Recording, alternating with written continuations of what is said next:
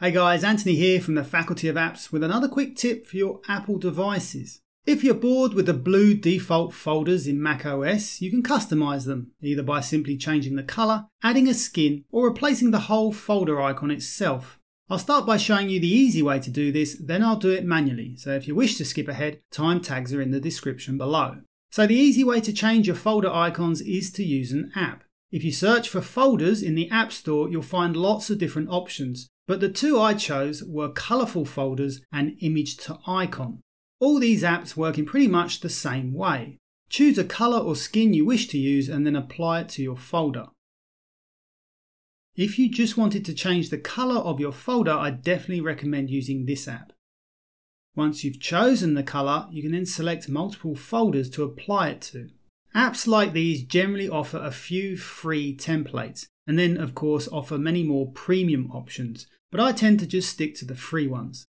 Image2icon is slightly different because it lets you add your own pictures. Drag your image to the app to add it. You can then choose a template. Most of them are premium, but there are also some free ones. Having decided on your picture and template, simply drag the folder you wish to change onto the app to apply it. What I like about this app is it lets you add your own custom text. So rather than choosing an image, you can click on this icon to add your text. You can then choose your font and choose the color of your font. Having added your text, again, choose a template.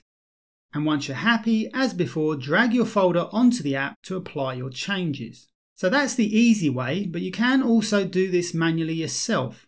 The way I like to do it is to search for folder icons on websites like this one called Flat Icon. Search for folders and then download your chosen icon in either a JPEG or PNG format. I find that the 512 pixel PNG works well. These icons are free with attribution, so I'll link to the name of this page in the description if you want to use the same icon as me. Having downloaded your image, open it in Preview and then copy it. You will need to open the file before copying it because we want to copy the image itself, not the actual file. Now find the folder you wish to apply the image to. Right-click on the folder and choose Get Info. This will bring up the properties of the folder. Click on the current folder icon so it's selected and then paste, either by pressing Command and V or by choosing Paste from the menu. The folder icon should change to your chosen image. You can of course do the same thing with your own photos rather than downloading images from the internet. Finally, if you ever wish to revert back to the original macOS folder image, again right-click on the folder and select Get Info. Select the current folder image and this time press Command and X or Cut from the menu. This will remove the image and apply the default Mac icon.